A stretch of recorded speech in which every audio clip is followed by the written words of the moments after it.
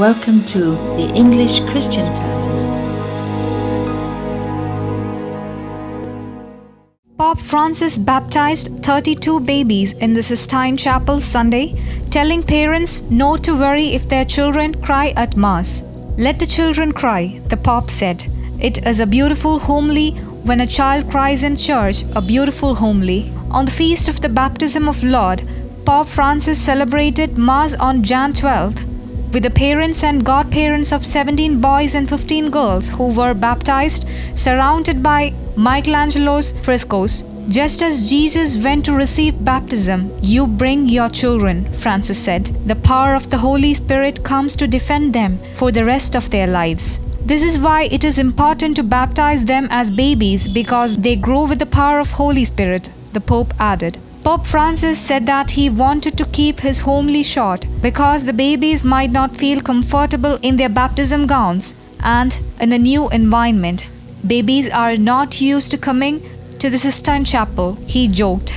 The Pope reminded the parents that their personal example at home will help their children to grow in faith.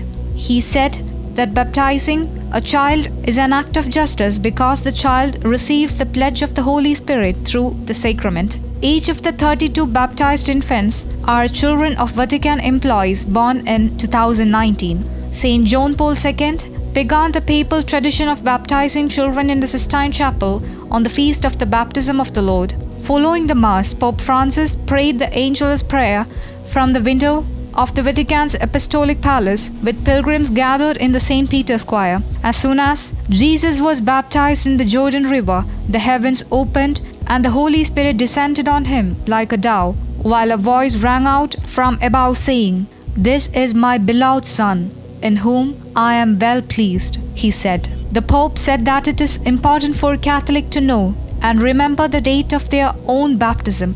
"This is a date to be celebrated," he said, "because it is when we received the Holy Spirit that remains with us. On the feast of the baptism of Jesus, we rediscover our baptism. As Jesus is the beloved Son of the Father, we too, born of water and the Holy Spirit, know that we are beloved children, invested in a great mission to testify and announce to all the boundless love of Father," Pope Francis said. International Desk, Christian Times.